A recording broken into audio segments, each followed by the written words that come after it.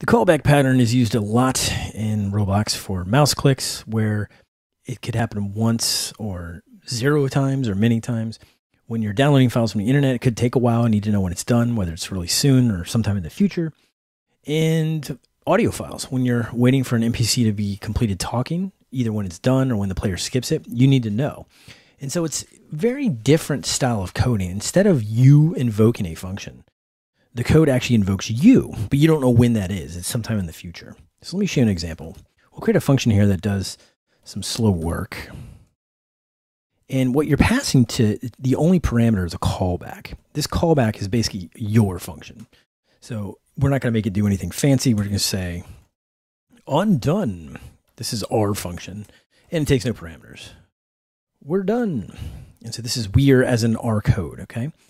This would be what you call like a mouse click or audio file done or some internet call. You don't know when it's going to complete. It's impossible for you to predict. But bottom line is, whenever you're done, just let me know. Call me back. Let me know when you're done, okay? So we'll give you some life cycle events here. We'll say print starting. And then we'll wait for 3 seconds, which is a way to block in Lua. If you don't know, watch this video. It tells about blocking versus non-blocking languages. And Lua is kind of a little bit of both with their coroutine waitness. So this is going to take about 3 seconds to do its work and then done. When it's finally completed, it'll call our code. So we gave it a function. Take your time. Whenever you're done doing whatever it is you need to do, call us, okay?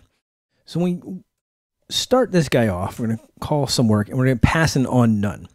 So if you remember back to the days of passing function to functions where I print, right? I pass the print function to print to see what it was. It'll print out a function. This is, we're passing a function because functions are values, just like strings, numbers, booleans, tables. You can pass functions to other functions. So this slow work is going to do its thing. And when it's finally done, at some point in the future, to call our stuff. So this is our code right there.